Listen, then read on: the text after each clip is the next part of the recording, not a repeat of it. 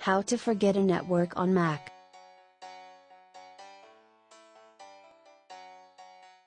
How to forget a network on Mac.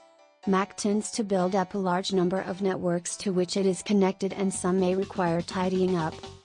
The Apple device remembers the Wi-Fi network that you joined, and it may automatically join whenever in range. If you want to forget Wi-Fi network, Mac, or if you want to know how to forget Wi-Fi network on Mac, you may have to use certain steps to forget the network and its password. One can conduct a manual setting to allow the machine to forget wireless networks. How to forget Wi-Fi network on Mac. There are many examples where you want to forget Wi-Fi network Mac. The device may use the neighbor's network during a party, and now the device is getting connected automatically, whenever you are back home. You are connecting automatically to the network of your building. It can happen you are getting connected to insecure public networks that are not considered appropriate for handling private information. Sometimes, you just want to clean up the long list of networks. How to delete Wi-Fi network on Mac.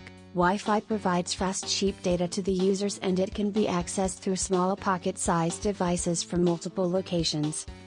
You need the name and password to enter the network, and it may happen sometimes that you may want to know how to delete Wi-Fi network on Mac.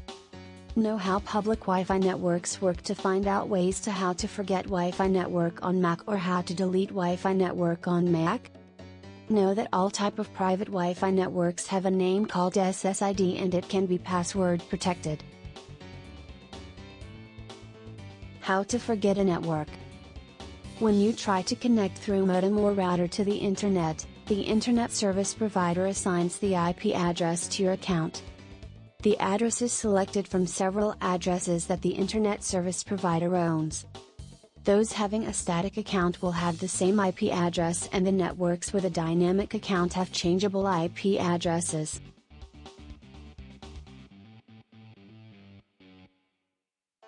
The router routes the device connected to it, and then it allows access to the internet connection.